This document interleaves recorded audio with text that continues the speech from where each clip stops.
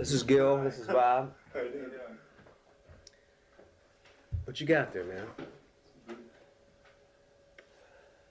Well, just make yourself at home. We're doing a little video. This is Gil. He's come all the way from New Jersey. He's making a documentary about Detroit in the late 60s music scene. We were just talking about the inspiration, why the Stooges got together, how and why,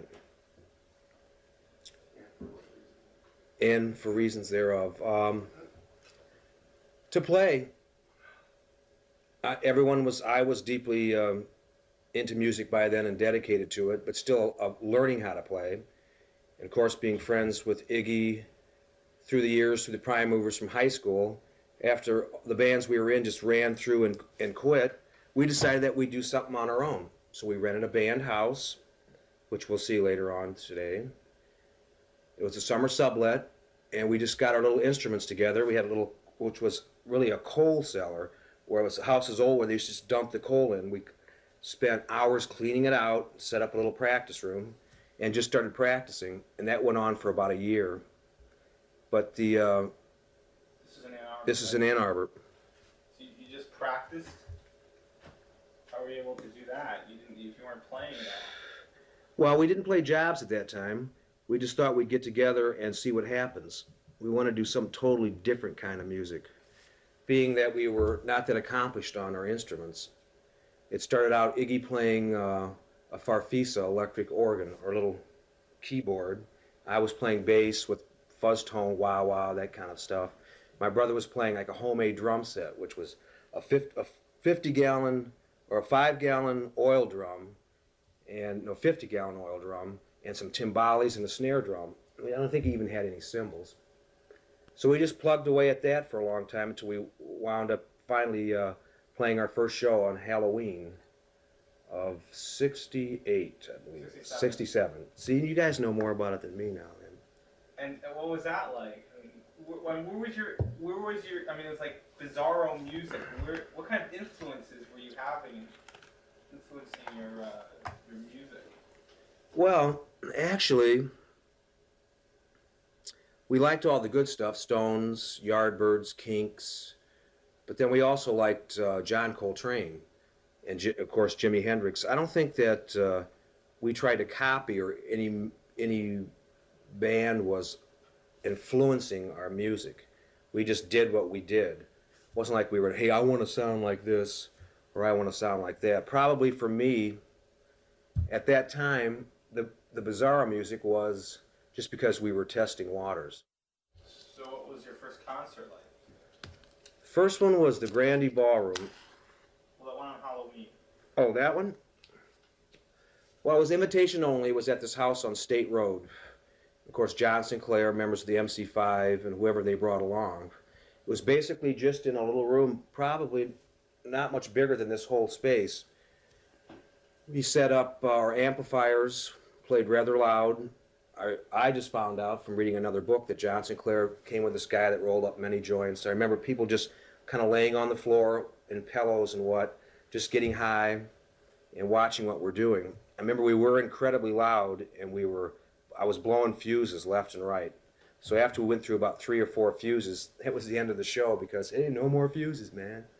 But it was more like a party atmosphere, which later on Jesse Crawford became the Zenta New Year, which was Halloween. I was playing bass with fuzz tone and wah wah, and that's before Dave was even in the band. My brother had his homemade drum set, and Iggy was playing. We got at a pawn shop for I think it was $10, this real crummy little wooden Hawaiian guitar, where we open tuned it, and he was just playing it with slide and stuff. If you call it the first job, it was more like party, but we wanted to play in front of someone, but we didn't want to go out and say, hey, here's a club, let us play. Probably, and it was hard. We were lucky that there was a Grandy Ballroom, and we had a chance to play there because of the MC5. A lot of times we got to open up for them or be the opening act. Russ Gibb also, we must thank many thanks to him for giving us an opportunity to be able to play in front of people at that stage of our musical development, because we were just learning our instruments, but we didn't care. We didn't want to do regular songs, so we just did a show. It was more of a show kind of thing. Just get up there and, like I say, let one go. We used to call it let one go. Just get up there and just do whatever comes naturally. What would you do? Well, of course, you know Iggy's antics. That was his letting one go. I would like a lot of feedback. I broke guitars, not even on purpose. I remember one time I borrowed this guy's guitar thinking maybe I would buy it. And it just went poing. The neck just separated from, well, here it is. I don't want it, you know. Where'd the name the Stooges come from? I came up with that because I'm a big fan of the Three Stooges. So then you started hitting the Grandy. Yeah. There was about a good year, a period before we actually played at the Grandy Ballroom. I can't remember exactly who got the job. It was probably through John Sinclair or Jimmy Silver, who was our manager at that time, I'm sure. But that started the whole Grandy thing, which was great because we were basically almost like the house band. We'd always get to be the opening act. We got to see many major acts and got to develop our style there. I was reading where Blood, Sweat, and Tears, they didn't want to play with the MC5, so they wouldn't let them play with them, so they had you open up, and you destroyed them. And like a lot of whenever these incoming bands, the Detroit bands would destroy them. Now, was that like a conscious attempt? Oh no, not at all. You know, we were really apprehensive. It was our first job, and we're going, whoa. You can imagine being nervous is part of playing. If I didn't get nervous, it would take that, nervousness gives you that edge. So we never were ever out to go, hey, we're going to destroy these guys.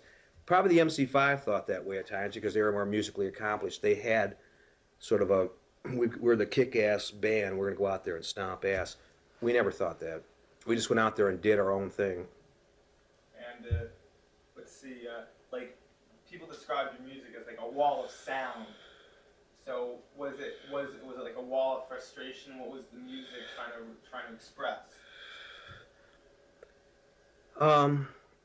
It was just a group of individuals.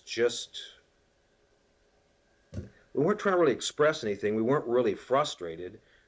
And once again, like I say, just the thrill of going out there and getting in front of people and just doing something. Let one go. Where did the idea for the songs come from? Daily life, like no fun, you know, real cool time, not right. They're just things that we came up with, sayings, catchphrases that were, hey, this is no fun, you know. Hey, she's not right. So Jim jumped on that, Jim being Iggy. They just really came from everyday life. We'd get bored a lot. We were a bored bunch of youngsters. And so you make up these songs. Yeah, and we make up these songs. So like Little Doll. That was in New York. That was written after we'd already done about 5 songs for the first Elektra album. And, excuse me, Jack Holtzman listened to it and said, there's not enough songs. So we go, oh yeah, we've got more. So I locked myself in the hotel room. You got more? No. I locked myself in the hotel room and came up with like 3 more things to pad it out. And it was all done in like one day, or one evening actually. Then we rehearsed it the next day and then recorded it the next day. But Little Doll was just Iggy. That wasn't, you know, he just came up with that for this particular piece of music. Like, I want to be your dog. Well, that's something we would always say, hey, I want to be your dog. If you got a chick that's really hot, you know, that's the ultimate compliment, saying, hey, you can do anything. What? He wants to ask you a question, but I doubt I don't know if she'll have her hair done by the time. How long before you do? Oh, I don't know. Half hour? Oh, baby. Okay. Because if you come down, I have a question to ask. All right, so it was like, but it was really a group. It was a group. Yeah, it was guys just that liked each other, hanging around, and just doing our thing. We'd play on weekends, everyone would go to school, and then we would get together and practice, and we'd go out and play jobs for the sake only of the band. We were just guys experiencing life together. Chemistry, how can you explain it? It just that we fit our lifestyles. Just Any shows that in particular come to mind, or any examples that's like that like exemplify the Stooges? everything, all of it.